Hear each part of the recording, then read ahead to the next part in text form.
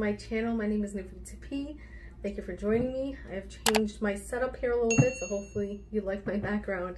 The topic of today's video is at home. We're quarantined right now, and I have a few ideas and tips for you, things that you should be working on now that you're home.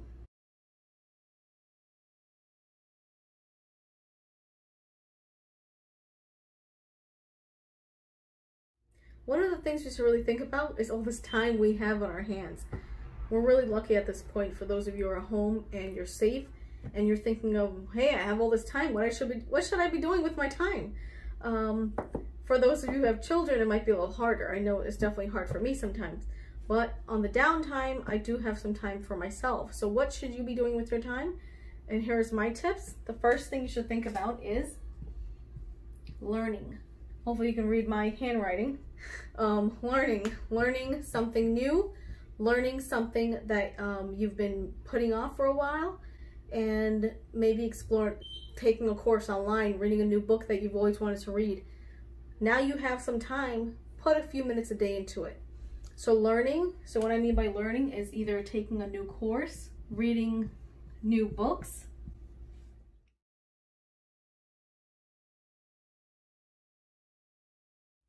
going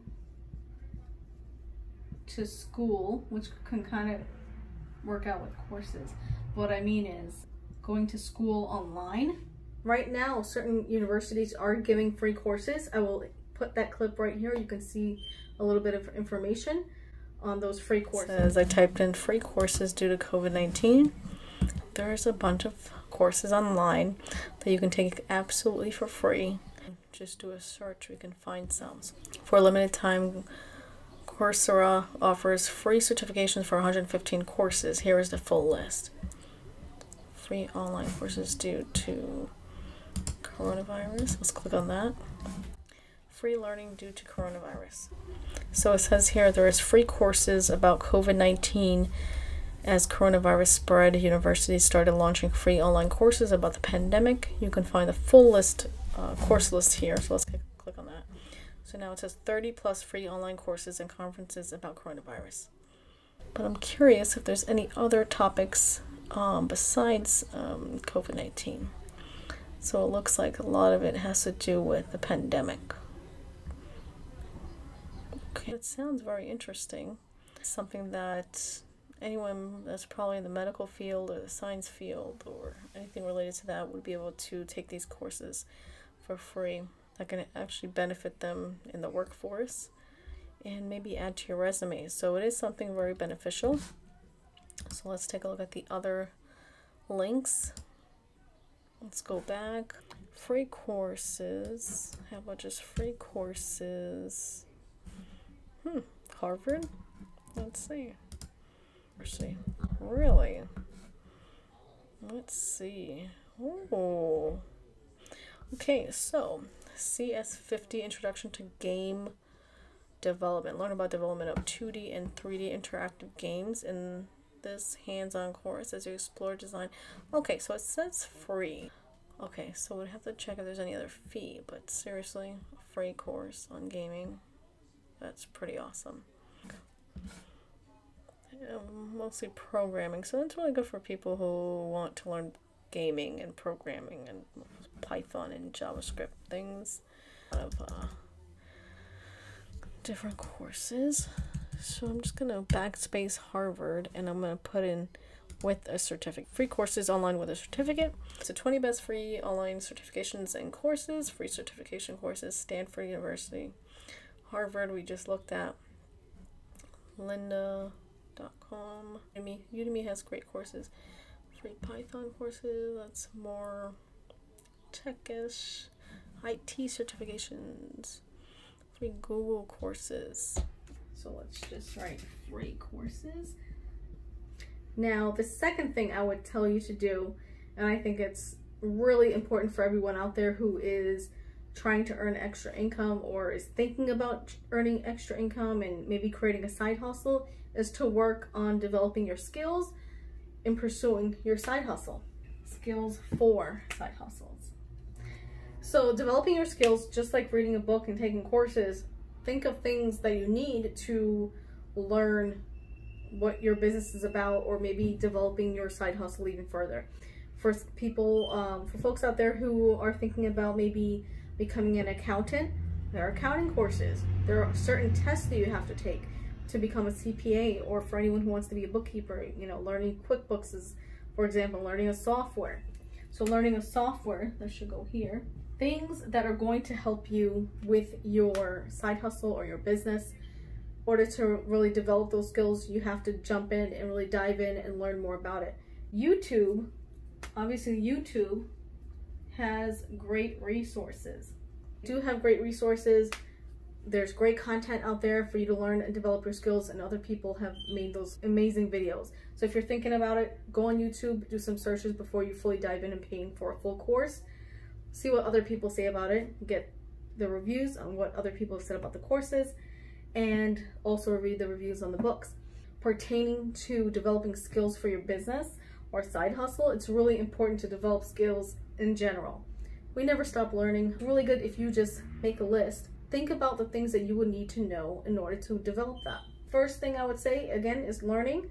Take your courses, take a new course, take a free course, and I've given that information to you. Also going to school, taking maybe a new course, a new class online, or going physically to the school if at all possible. So what else should we be doing with our time? Everyone out there is really tough. You can't really go anywhere. I know the whole country is on lockdown, but at the same time, there are places that are starting to warm up and open up, and the governors are slowly opening up the economy. So what else can you do at home? Develop your skills, but mentally. So the third one I would say is mental health. I'm really bad at writing on a board.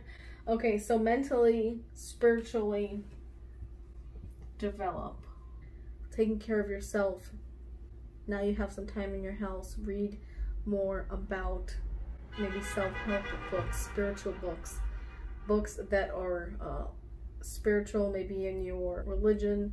If you read the Bible, or you read the Bhagavad Gita, or you read your Quran, maybe develop yourself even spiritually, and maybe try meditation. Just silent places. Think about a silent place you want to be in your home to just relax and breathe and take in good energy. So if you do this, and let's say we break it down, there are 3 things I think that you should develop and work on.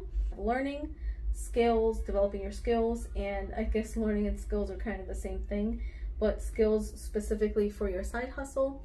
We know the economy shut down, and it's really hard on millions of people, especially for the people that are not working, who were let go from their jobs. And it would be really good if you developed a skill that would help you.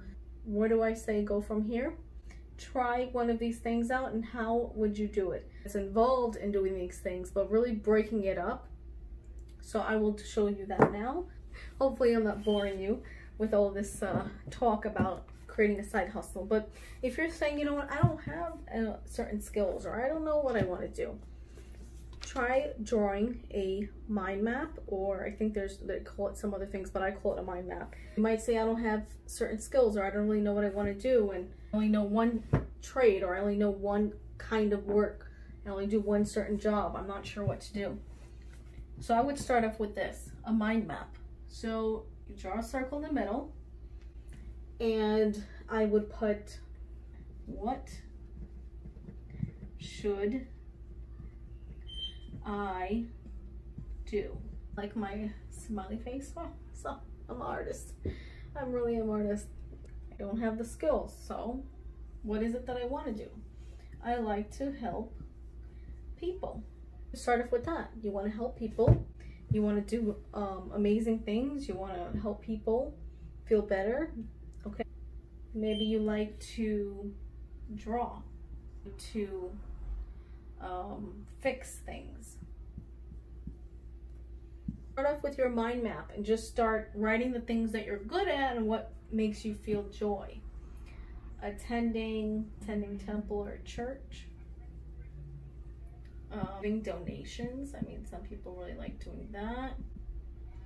What else? This might be in volunteering. Maybe you're volunteering, that brings you joy. you're good at software. Maybe you're good at software. You do this and you come up with other things that you can pull towards your, other part of your mind map. So you'll just continue. So if you like to volunteer, or you're looking to volunteer, you're thinking about that, that's something you want to do, but you're just not sure, I would say put a line here and then write nonprofit. Look into nonprofit organizations that will fulfill that idea or that dream that you have of being a volunteer. If you're an artist, how can you take that art and make it into a business? Go on Etsy. Look at the handmade items. Look at all the art, Etsy.com. Type in, let's say if you like maybe art on canvas, paintings. See what is out there and see the reviews and see what other people think of it. What are people looking for? So be looking into a nonprofit or even starting one.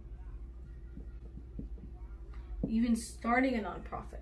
That might be something. Maybe you fix things. Maybe you fix things, or you fix a car. Maybe you go on YouTube. There's plenty of people on there that likes to fix things, and they make a YouTube channel out of it. That can be something that might be great for you too. It's really something to consider. Okay, so you got your mind map. Let's just pick one of the items. Let's pick artist. Let's say you're an artist. So now you're going to take your mind map even further. So now you've figured out, I want to do something with art. You want to find out your target market. You can look at Etsy, look at Google. You can do Google searches. You can do keyword searches. And especially TubeBuddy, if you have TubeBuddy, you can also check out TubeBuddy. I'll also include a link below. Think about, you have to really come up with all the different avenues that you need to touch on. So you're going to do your research. You got to figure out what other people are looking for on Etsy and check out other websites, maybe even eBay. And I'll also check on Amazon, largest online retailer. They also have a handmade section. People create things handmade. So that's what I would do if I was an artist and I was looking at how to treat my side hustle as a business. And I know a lot of people online, they don't treat it as a business. Just start off and giving good content.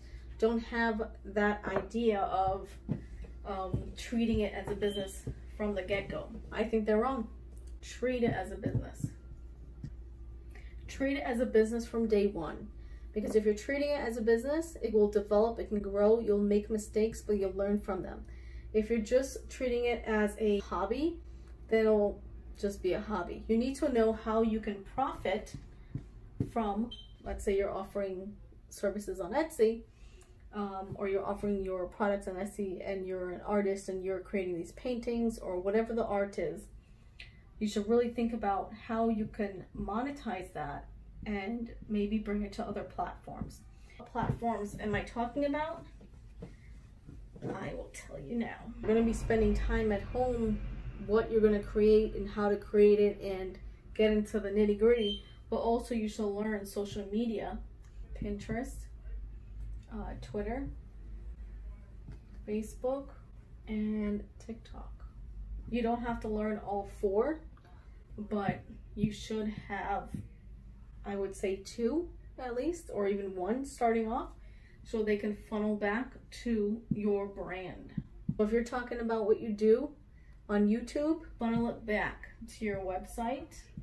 If you don't have a website and you have an Etsy store, funnel it back. Funnel it back. Just giving you the basics here, but really when you're thinking about learning new things and trying out new things, this is one of the things that I would say is to develop your side hustle and really think about what is going to go into it and how to get it done. So that's what I wanted to tell you.